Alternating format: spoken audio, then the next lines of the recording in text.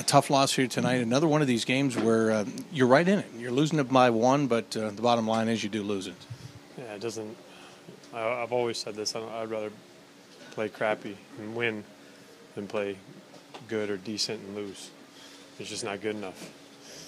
It's not like high school hockey where, hey, good job, good effort, boys. We're paid to win hockey games, and we're not doing that right now. And but just got to keep plugging away. I'm a little banged up right now, and hopefully we can get off on a better start coming to Detroit. I know that they're a good team, but you got out to a really good start here tonight. The first 10 minutes of the game, you dominated, you scored, and then all of a sudden it looked like they flipped a switch. What happened there? Well, time on the clock where they spring a guy out of the penalty box and hit him for a breakaway and scores. That always kills you. And then they scored a quick one right after that.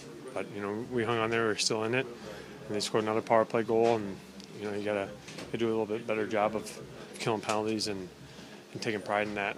And that's gonna. Unfortunately, we scored one back, and we had some chances, but bottom line, we lost. And I know you said bottom line that you lose here, but the fact that you did get so many chances tonight, can you take anything out of that with 3 games remaining on this road trip yet? Honestly, I'm just sick of trying to look at it like a silver lining in the cloud.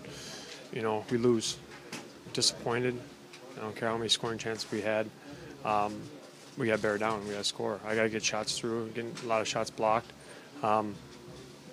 We just got to score more goals than them.